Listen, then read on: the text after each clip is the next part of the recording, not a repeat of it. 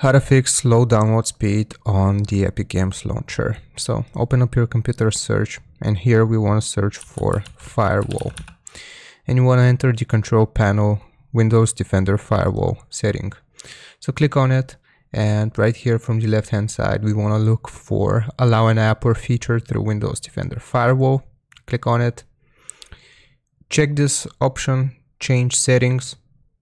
And we want to allow another application.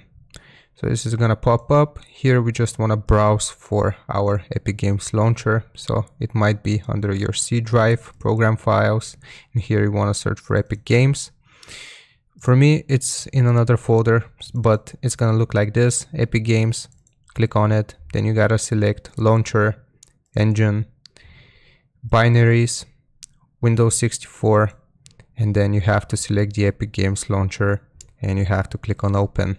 So after that, click on Add and you have to search for Epic Games. So let's pretend that it's this, and you have to make sure that both private and public are added.